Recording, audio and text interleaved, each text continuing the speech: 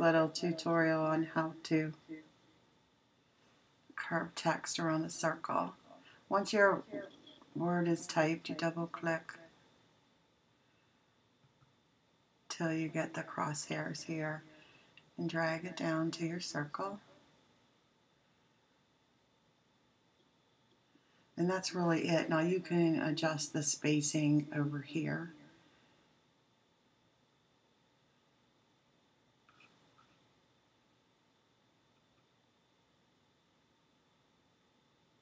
Now my second word, I want to curve around the bottom of the circle, but instead of it being upside down on the outside of the circle, I want it to be on the inside.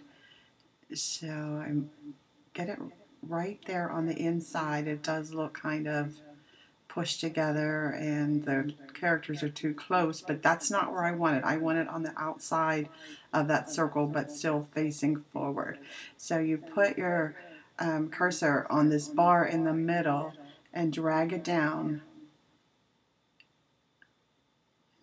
till the letters are at the top of the letters are at the circle. And again, adjust your character spacing if you'd like. Now to separate these words from the circle and still keep their curved shape, if you click on the word and ungroup, you can see that all of the letters are selected, and you can move those together as a group and then regroup them, and they stay curved.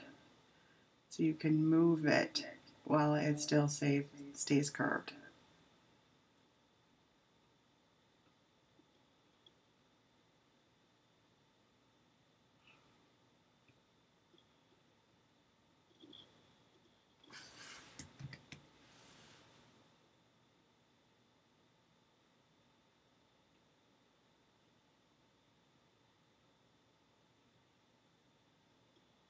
This is especially helpful if you're going to be cutting the words out of different material, a different color of vinyl or paper.